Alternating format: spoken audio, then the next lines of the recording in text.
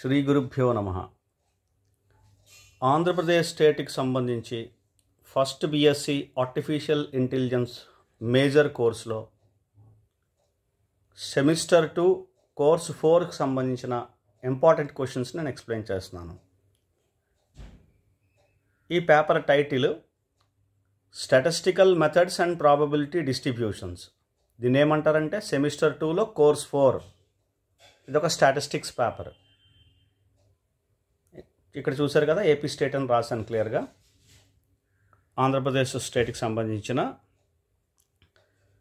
BSc artificial intelligence major కోర్సులో ఇది ఉంటుంది. యూనిట్ వైజ్గా నేను క్వశ్చన్స్ని ఎక్స్ప్లెయిన్ చేస్తాను, క్వశ్చన్స్ని చెప్తాను. Kindly refer. Unit 1లో topics కొరిలేషను, rank కొరిలేషను, వాటికి సంబంధించిన పార్షియల్ కొరిలేషను, మల్టిపుల్ కొరిలేషన్ అని ఉంటాయి. ఇవి టాపిక్స్. ఇందులో చాలా ఇంపార్టెంట్ క్వశ్చన్స్ ఏంటంటే define correlation and types of correlation. Types of correlation అంటే పాజిటివ్, నెగిటివ్ కొరిలేషను, వాటి డెఫినిషన్స్, ఎగ్జాంపుల్స్ అవన్నీ ఇవ్వాల్సి ఉంటుంది. కొరిలేషన్ కూడా అంతే. కొరిలేషన్ డెఫినేషన్ రాసిన తర్వాత ఎగ్జాంపుల్స్ని మనం స్పెసిఫై చేయాలి, రాయాలి.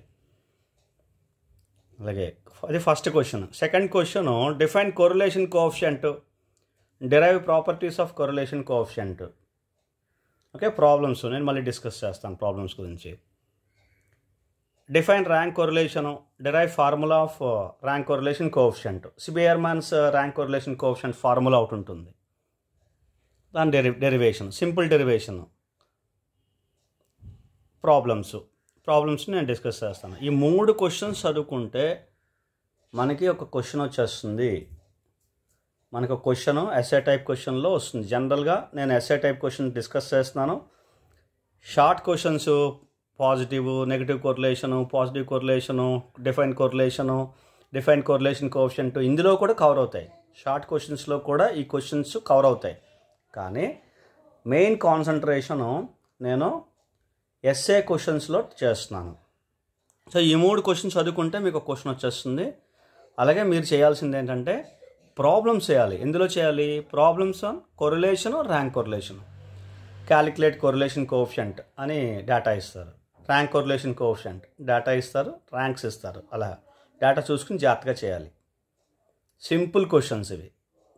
ప్రాబ్లమ్స్ నేర్చుకోండి, కొరిలేషన్ కోఎఫిషియంట్ ప్రాబ్లం నేర్చుకోండి, ర్యాంక్ కొరిలేషన్ కోఎఫిషియంట్ కూడా ప్రాబ్లం నేర్చుకోండి. ఈ 2 టాపిక్స్లో ఈ 2 క్వశ్చన్స్, ఇదొక క్వశ్చన్. మొత్తం 3 క్వశ్చన్స్, 2 టైప్స్ ఆఫ్ ప్రాబ్లమ్స్ చేస్తే, 2 కైండ్స్ ఆఫ్ ప్రాబ్లమ్స్ చేస్తే ఈ యూనిట్లోనే ఖచ్చితంగా మీరు క్వశ్చన్స్ ఆన్సర్ చేయగలుగుతారు.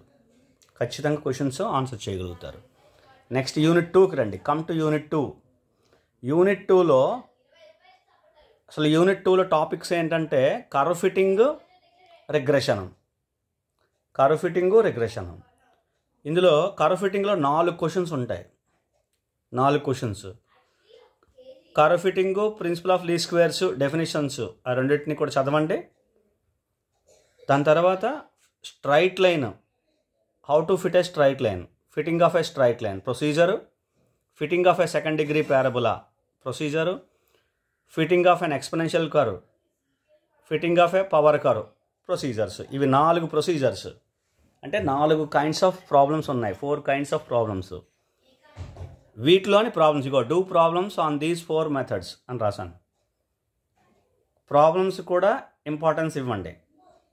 ప్రాబ్లమ్స్ కూడా మనకు వస్తాయి ఎగ్జామ్లో. Straight line problem, second degree parabola, exponential curve, power curve. ఇది ఒక పార్ట్. యూనిట్ 2లో ఒక పార్ట్ ఇది. 4 మెథడ్స్ మీరు నేర్చుకోగలరు.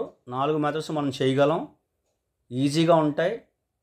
వాటికి ప్రాబ్లమ్స్ ఎలా చేయాలి అనేది ఒకసారి మీరు చూసుకుంటే 4 కేటగిరీస్ ఆఫ్ ప్రాబ్లమ్స్ కూడా మీరు చేయగలుగుతారు. 4 మెథడ్స్లోని ప్రాబ్లమ్స్ మీరు చేయగలుగుతారు.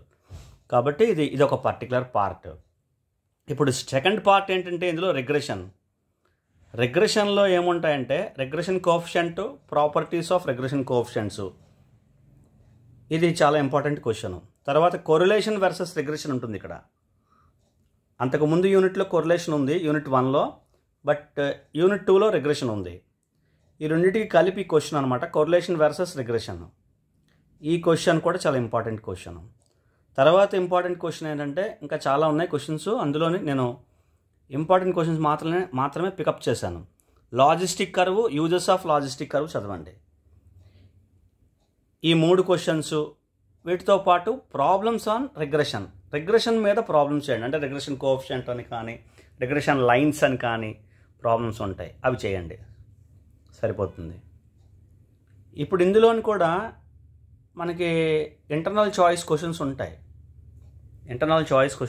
కాబట్టి చేసినప్పుడు కర్వ్ ఫిట్టింగు మీద ఈ 4 ప్రొసీజర్స్ కంపల్సరీ చేయడం, లేదా రిగ్రెషను ఇవి సంబంధించిన ఈ కంప్లీట్గా చేస్తే ఇందులోంచి ఒక క్వశ్చన్, ఇందులో ఒక క్వశ్చన్ వస్తుంది.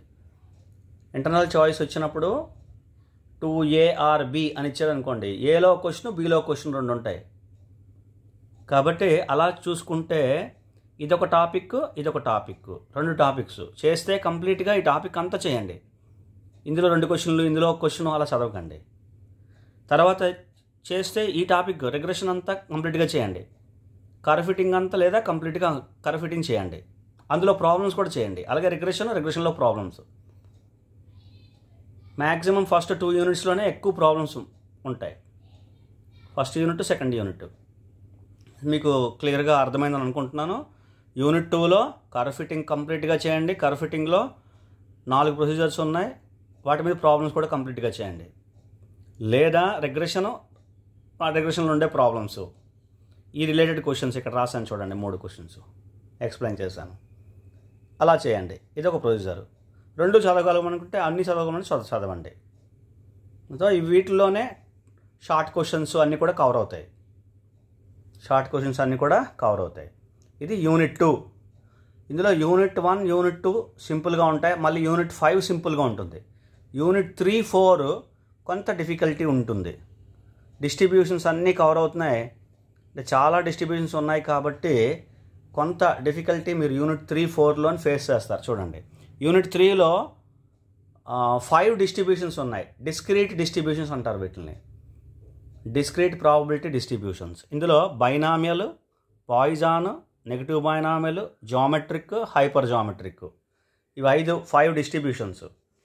మనం ఏం చేయాలంటే, నేను మీకు ఇచ్చిన ఇంపార్టెంట్ క్వశ్చన్ ఏంటంటే, డెఫినేషన్ చదవండి, find mean and variance. Binomial distribution for example, binomial distribution definition find mean and variance. అలాగే Poisson distribution definition find mean and variance. Negative binomial distribution find mean and variance. Geometric distribution find mean and variance. Hyper geometric distribution find mean and variance. ఇవి first మీరు చదవాల్సినవి. Mean variance ఎలా find out చేస్తాం.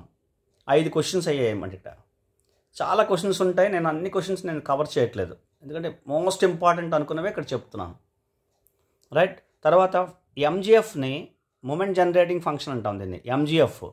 ప్రతి డిస్ట్రిబ్యూషన్కి వీలైతే మీరు calculate చేయండి, except hyper geometric డిస్ట్రిబ్యూషన్కి ఉండదు అది, రైట్. కాబట్టి తర్వాత స్టడీ ఎడిటివ్ ప్రాపర్టీని అన్నిటికీ ఉంటాయి ఆల్మోస్ట్, అది కూడా హైపర్ జామెట్రిక్ డిస్ట్రిబ్యూషన్కి ఉండదు, అన్నిటికీ ఉంటాయి. ఎడిటివ్ ప్రాపర్టీస్ చదవండి. Do problems in binomial and Poisson. Problems binomial distribution, Poisson distribution, ఈ రెండింటిలోనే చేయండి. మిగతా ప్రాబ్లమ్స్ని మీరు అంతగా టచ్ చేయకండి. బైనామియల్, పాయిజాన్లోని ప్రాబ్లమ్స్ చేయండి. ఇది నాకు తెలిసినంత వరకు మీకు ఏంటి ఏ టైప్ ఆఫ్ క్వశ్చన్స్ వస్తాయో ఇక్కడ చెప్పేసాను మొత్తం అంతా. మ్యాక్సిమం ఇవి మీకు కవర్ అయిపోతాయి, అందులో డౌట్ లేదు. ఇంకా మైన్యూట్గా మీకు ఇందాక చెప్పాను కదా ఇంటర్నల్ చాయిస్ ఉంటుందని, ఏదో థర్డ్ క్వశ్చను A/B అని ఇచ్చాడు అనుకోండి, ఎస్ఏ క్వశ్చన్స్ గురించి మాట్లాడుతున్నాను. A/B అంటే 2 క్వశ్చన్స్ ఇస్తాడు, 2 క్వశ్చన్స్లోని మీరు 1 క్వశ్చన్ ఆన్సర్ చేయాల్సి ఉంటుంది. 2 క్వశ్చన్స్ మనం ఆన్సర్ చేయట్లేదు, 1 క్వశ్చన్ ఆన్సర్. అలా అనుకుంటే బైనామియల్, పాయిజాన్ కంపల్సరీగా చేయండి. బైనామియల్, పాయిజాన్ ఈ 2 డిస్ట్రిబ్యూషన్స్ చదివితే చాలు. మిగతా ఈ 3 డిస్ట్రిబ్యూషన్స్ మనం చాయిస్లో వదిలేసుకోవచ్చు. కానీ షార్ట్ ఆన్సర్ క్వశ్చన్స్ అవన్నీ వస్తాయి. కాబట్టి ఒక కైండ్ ఆఫ్ అటెంప్ట్ మీకు చెప్తున్నాను. ఏ విధంగా అటెంప్ట్ చేయాలి. మనం ఇక్కడ ఒక బైనామిల్ డిస్ట్రిబ్యూషన్ చదవడం, మధ్యలో ఇక్కడ ఏదో నెగిటివ్ బైనామిల్ చదవడం అలా చదవకూడదు. ఏంటంటే బైనామిల్ డిస్ట్రిబ్యూషను, పాయిజన్ డిస్ట్రిబ్యూషను ఈ రెండు చాలా ఇంపార్టెంట్ డిస్ట్రిబ్యూషన్స్. ఇందులో ఈ రెండిట్లో నుంచి ఒక క్వశ్చన్ వస్తుంది గ్యారంటీగా. తర్వాత మిగతా categories negative binomial, geometric, hyper geometric ఈ మూడు ఉన్నాయి కదా, ఆ మూడిట్లో ఏదో ఒక ఇంకో క్వశ్చన్ వస్తుంది. సో 2 క్వశ్చన్స్ మనకి జనరల్గా కవర్ అవుతాయి. సో 2 క్వశ్చన్స్ బైనామిల్లో పాయిజన్ నుంచి వచ్చి దాన్ని కూడా మనం చెప్పలేము. కానీ అందుకనే బైనామిల్, పాయిజన్ డిస్ట్రిబ్యూషన్స్ మీరు మ్యాక్సిమం క్షుణ్ణంగా చదవండి. అందులో ఉండే properties, moment generating function, additive property, problems, ఇవన్నీ బైనామిల్, పాయిజన్ ఈ 2 డిస్ట్రిబ్యూషన్స్ని మీరు కవర్ చేయగలిగితే, అందులో ఇంకా ఉన్నాయి, లిమిటింగ్ కేసెస్ ఉన్నాయి, తర్వాత ప్రాబ్లమ్స్ ఉన్నాయి, తర్వాత మూమెంట్ రిలేషన్స్ ఉన్నాయి, recurrence relation for moments, recurrence relation for క్యూములెంట్స్, అలాంటివన్నీ ఉన్నాయి. కరెక్ట్, అవన్నీ నేను ఎక్స్ప్లెయిన్ చేయట్లేదు. మోస్ట్ ఇంపార్టెంట్ మాత్రమే నేను ఇక్కడ కవర్ చేస్తున్నాను, ఇవి ఎక్స్ప్లెయిన్ చేస్తున్నాను మీకు. సో బైనామిల్, పాయిజన్ డిస్ట్రిబ్యూషన్స్ ఇవి మీరు కవర్ చేసుకోవాలి. తర్వాత come to the unit 4. Unit 4కి రండి. Unit 4 continuous distributions. యూనిట్ 4 మొత్తం అంతా కూడా కంటిన్యూస్ డిస్ట్రిబ్యూషన్స్. అక్కడ ఎలాగైతే డిస్క్రీట్ డిస్ట్రిబ్యూషన్లో 5 ఉన్నాయో ఇక్కడ కూడా కొన్ని డిస్ట్రిబ్యూషన్స్ ఉన్నాయి. ఒక డిస్ట్రిబ్యూషన్ నేను తీసాను, beta distribution, uniform distribution, exponential, gamma, beta, normal, ఇవి డిస్ట్రిబ్యూషన్స్ జనరల్గా ఇందులో మీకు సిలబస్లో ఉన్నవి. సో ఈ డిస్ట్రిబ్యూషన్స్లో మీరు uniform distribution definition mean variance, exponential distribution definition mean variance, gamma distribution definition mean variance, properties of normal distribution. ఇంకా నార్మల్ డిస్ట్రిబ్యూషన్కి వస్తే ఇక్కడ ప్రాపర్టీస్ ఇంపార్టెంట్. ఈ క్వశ్చన్ చాలా important. Properties of normal distribution. Okay, తర్వాత mean, median, mode of normal distribution ఇచ్చాను. Show that ratio of quartile deviation, mean deviation, standard deviation of normal distribution is 10:12:15. ఇది ఒక question. ఇలా కొన్ని క్వశ్చన్స్ నేను pickup చేసి ఇచ్చాను మీకు ఇక్కడ. Normal డిస్ట్రిబ్యూషన్లో properties important. మీకు అన్ని డిస్ట్రిబ్యూషన్స్ ఒక పార్ట్, నార్మల్ డిస్ట్రిబ్యూషన్ ఒక్కటే ఒక పార్ట్. ఇక్కడ అంత ఇంపార్టెంట్ డిస్ట్రిబ్యూషన్ నార్మల్ డిస్ట్రిబ్యూషన్. అందుకే ఇక్కడ రాసాను చూడండి, do the problems in the normal distribution. Normal డిస్ట్రిబ్యూషన్లో you have do the problems, do problems in normal distribution. Right, అందుకని నార్మల్ డిస్ట్రిబ్యూషన్ అనేది చాలా ఇంపార్టెంట్ ఇందులో, ఈ కేసులో, ఈ యూనిట్ 4లో. అదొకటి ఇంపార్టెంట్ డిస్ట్రిబ్యూషన్, అదొకటి ఒకవైపు. ఈ మిగతా డిస్ట్రిబ్యూషన్స్ అన్నీ కూడా ఒక కేటగిరీలో పెట్టుకోండి. అంటే కంపల్సరీగా మీకు నార్మల్ డిస్ట్రిబ్యూషన్ నుంచి ఒక క్వశ్చన్ వచ్చేస్తుంది. కాబట్టి నార్మల్ డిస్ట్రిబ్యూషన్ నుంచి ఇక్కడ 3 క్వశ్చన్లు ఇచ్చాను. 3 క్వశ్చన్స్ చదువుతూ మీరు ఇంకా ఏ క్వశ్చన్స్ అవుతారో మీరు చూడండి. ప్రాబ్లమ్స్ చేయండి, ఎంత అర్థమైతే అంతవరకు ప్రాబ్లమ్స్ చేయండి, లేదా ఫిగర్ డ్రా చేయండి. ఫిగర్ చాలా ఇంపార్టెంట్ నార్మల్ డిస్ట్రిబ్యూషన్లో ప్రాబ్లమ్స్ చేస్తున్నప్పుడు కూడా. అలా చూసుకుని చేయండి. దాని తర్వాత యూనిఫామ్ డిస్ట్రిబ్యూషన్, సింపుల్ డిస్ట్రిబ్యూషన్ ఇది. Mean variance, finding mean variance, exponential distribution, దానికి కూడా మీన్ వేరియన్స్ క్యాలిక్యులేట్ చేయండి. అలాగా ఇవి కూడా చేయండి. ఇలా ఈ యూనిట్ని అటెంప్ట్ చేయండి. ఇక్కడ ఏంటిది, నార్మల్ డిస్ట్రిబ్యూషన్ ఒక పార్ట్, మిగతావంతా కూడా ఒక పార్ట్. ఓకే, అర్థమవుతుంది కదండి. రైట్, నెక్స్ట్ ఇది unit 4. Coming to the unit 5. Unit 5 చూడండి. యూనిట్ 5లో శాంప్లింగ్ సంబంధించిన చాప్టర్ ఇది. శాంప్లింగ్ సంబంధించిన చాప్టర్లో ఫస్ట్ ఇంపార్టెంట్ క్వశ్చన్ ఏంటి పెట్టానంటే, principal steps involve in sample survey. ఒక శాంపిల్ సర్వేలో కండక్ట్ చేయడానికి ప్రిన్సిపల్ స్టెప్స్ ఏంటి, ఏ స్టెప్స్ యూజ్ చేయాలి, అవన్నీ కూడా డిస్కషన్ ఉంటుంది అందులో. Second one, sample survey versus complete enumeration survey, ఈ రెండింటికి డిఫరెన్సెస్ ఏంటి. Third one, sampling errors, non sampling errors, sampling errors and non sampling errors, ఇదొక క్వశ్చన్. ఫోర్త్ వన్, కొన్ని డెఫినేషన్స్ ఇస్తున్నాను ఇక్కడ. Define probability sampling, simple random sampling, cluster sampling, stratified sampling, stratified random sampling, ఇవన్నీ కొన్ని definitions అనమాట. వీటిని types of sampling అని కూడా అంటారు. టైప్స్ ఆఫ్ శాంప్లింగ్ అంటే ఏం తెలీదు అనుకోకండి, ఇదే ఈ క్వశ్చన్ ఇక్కడ రాసినవే ఇంకా ఉన్నాయి. కాబట్టి మినిమం ఒక 4 డెఫినేషన్స్ మీకు ఇక్కడ ఇచ్చాను నేను. ఇవి కంపల్సరీగా మీకు వస్తాయి. షార్ట్ ఆన్సర్స్ క్వశ్చన్స్లోని కవర్ అవుతాయి, లాంగ్ ఆన్సర్స్ క్వశ్చన్లోని ఎస్ఏ క్వశ్చన్స్లోని కొన్ని కవర్ అవుతాయి. కాబట్టి మీరు కంపల్సరీగా ఈ 3 క్వశ్చన్స్లోని principal steps, sampling errors, non sampling errors, sample survey versus complete enumeration, ఈ 3 క్వశ్చన్ల నుంచి మీకు ఒక క్వశ్చన్ వచ్చేస్తుంది గ్యారంటీగా. అయినప్పటికీ మీరు మిగతా కూడా చూసుకోండి. సో కాబట్టి మీకు ఫైనల్గా మీకు చెప్పాలంటే యూనిట్ 1, 2, 5 సింపుల్గా ఉంటాయి. అది కాకుండా యూనిట్ 1, 2, 5 సింపుల్గా ఉంటాయి. మీరు తక్కువ క్వశ్చన్స్తోని మీరు ఎఫర్ట్ పెట్టుకుని ఎక్కువ మార్క్స్ని మనం గెయిన్ చేయొచ్చు. అవి 3 యూనిట్లు 1, 2, 5. అవి కాకుండా ఏం చేస్తారంటే మినిమంలో యూనిట్ 4లో నార్మల్ డిస్ట్రిబ్యూషన్ కంపల్సరీ చదవండి. Properties of normal distribution, problems మీరేం చదవగలిగితే అది. తర్వాత యూనిట్ 3లో బైనామియల్, పాయిజన్ చదవండి. ఇది మీకు నేను ఇచ్చే ఒక స్కెచ్. ఈ విధంగా చదివితే మీరు డెఫినెట్గా ఈ ఎగ్జామ్లో మీరు మంచి మార్క్స్ని తెచ్చుకోగలుగుతారు. ఈ ఇంపార్టెంట్ క్వశ్చన్స్ని కవర్ చేసుకుంటూ ఈ విధంగా ప్లాన్ చేసుకోండి. అందరికీ అర్థమైందని అనుకుంటున్నాను. Hope you understand. Thank you very much.